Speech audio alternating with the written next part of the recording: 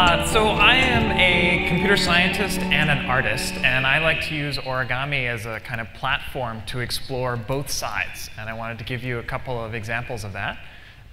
So here are two examples of some of the state-of-the-art in paper folding. I guess they're now 7 years old, but these are each folded from one square of paper, no cuts. Yeah, pretty crazy. And these are designed in part using mathematics. This would not be possible without our mathematical understanding of origami.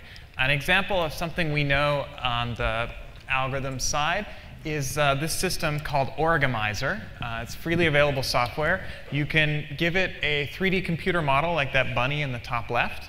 It will give you this crease pattern, which you can fold from a square piece of paper. It takes about 10 hours if you're good.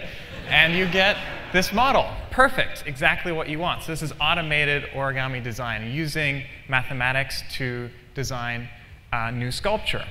You can also go in the other direction and use sculpture to design new mathematics. So here's an example of taking a circular piece of paper, folding along concentric circular creases. This is a model that goes back to the Bauhaus in the late 20s. When you fold it, the paper self-folds into this 3D form. It's really cool. Paper just wants to live in this form. And what we would like to do is harness that self-folding power to design self-folding, I don't know, space stations, buildings, anything you want, you should be able to self-fold. Now, we don't have a mathematics for doing this yet, so we explore the sculpture side as a way to see what is the design space, what can you do by self-folding origami. This is taking 3 of those concentric circle models and combining them together. This is a whole bunch more, maybe 15 or so circular models. This show is up right now if you want to check them out. It's up until Sunday at the Fuller Craft Museum. Great museum. There's a bunch of origami on exhibit there. So we're exploring the sculpture space to try to understand the mathematics of self-folding. A different kind of self-folding is building a robot that folds itself into the origami. No origamist required. You just send a little bit of electrical current, and this thing folds itself into your table. Whenever you need one, then you can unfold it and store it as a sheet when you don't need your table. Ideally, you'd have one robot that could fold into many different shapes. And so we've designed this simple crease pattern. It's a grid with alternating diagonals that can fold into any shape made out of little cubes. And so that same sheet can make any 3D shape you want. So here's a version of this robot. To make any shape, you need a very fine grid. But you can imagine this little gadget can self-fold into, it can unfold, refold into a laptop, or into a chair, or into a boat, or a car, or whatever you want. Here's making a boat, probably even floats. So that's the same sheet. You send it one signal, you get your boat. You can now turn off the power. It will hold its shape because there's little magnets there to keep it in place. Or you can unfold that sheet, send it a different signal. It'll fold these 2 creases, the first 2 folds in a paper airplane. And there's little, it's called shape memory alloy, little muscles pulling the creases shut. And you send it a 3rd signal, and it'll fold the last 2 folds in a paper airplane. Now this, sadly, will not fly, but we can make it thin enough, small enough. This is already getting pretty small. But you imagine a big sheet. In the future, instead of just downloading the new software for your iPhone, you could imagine downloading the new hardware for your iPhone. And I'm told we're getting paid $1 for every second we go under time, so I'll stop here. Thanks.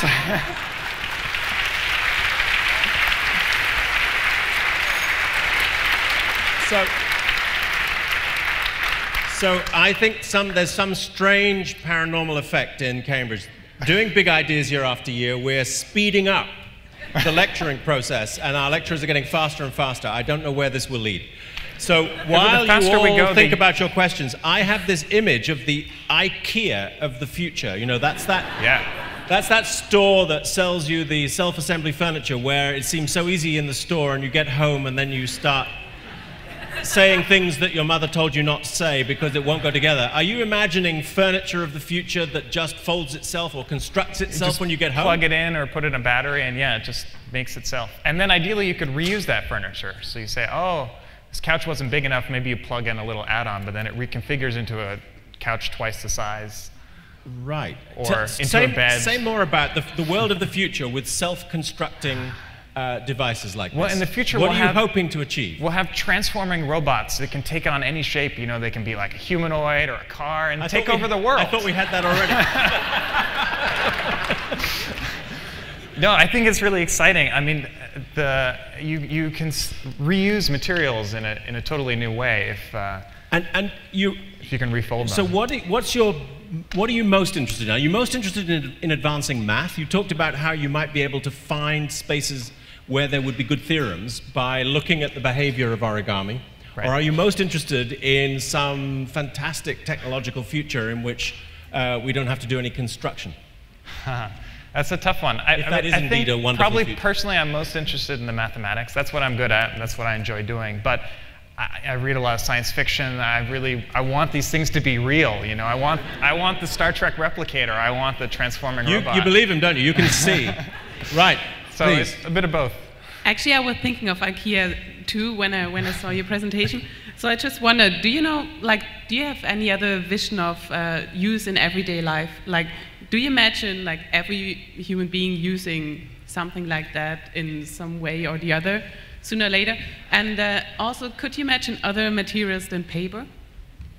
Yeah, I hope that in the future this will be. I think robustness is probably the biggest issue. It's all fairly cheap, fairly easy to manufacture. So I think there's a decent market, and the only challenge is making it folding all the time perfectly. But when we get there, I think everyone would want something you can store in this nice flat form, and then whenever you need some crazy 3D shape, you just plug it in or download the new shape or whatever. That's the hope. And already this is not being folded with paper. It's various layers of plastic and metal to do the electronics and things like that. So yeah, it works there too. Over here, please, next. I'm curious about the mathematics. You're describing a tie-in between these three-dimensional objects and the mathematics. For example, the dragon. Did you fold was the dragon folded first, and then a mathematical model developed to describe it, or was the dragon developed through a mathematical model that allowed you to follow instructions to fold it? I'd say more the latter. Essentially, the artist Satoshi Kamiya came up with the concept of a dragon, plugged that into the mathematics, figured out how to fold sort of the rough outline of a dragon, and then did the art side of making it look like a dragon. Incidentally, that model took about a year to fold, I'm told. A year to fold? Yeah. Right. Off and on. Yeah, I would think, yes. Please. The paper circle that was self-folding, how does the material of what you're folding affect how different shapes self-fold? For self-folding to work, you need some kind of elastic material. So paper is elastic. You know, if you curl it a little bit and let go, it flattens back out. It wants to stay in that flat state.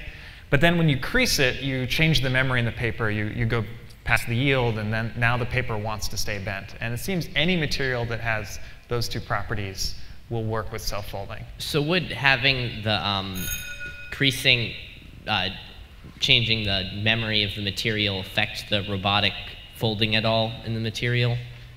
Yeah, I mean, in particular, if you're changing the memory, that's not a reversible thing. So if you want a robot that you can reuse multiple times, you can't use a material like that.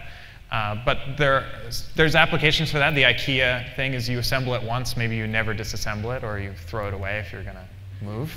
It's not the best way to go, but it would be a start. And if you're just going to use paper, that's probably the best way to go, because paper's kind of disposable or recyclable.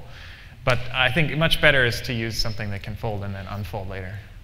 Are there biomedical applications of this? I mean, many macromolecules self-assemble, and their three-dimensional shapes are crucial to their properties. I mean, could you start tinkering with macromolecules this way? Yeah, it's something we're looking at. Ideally, you design, say, a protein that folds into a desired shape so it kills all the bad diseases and doesn't kill you.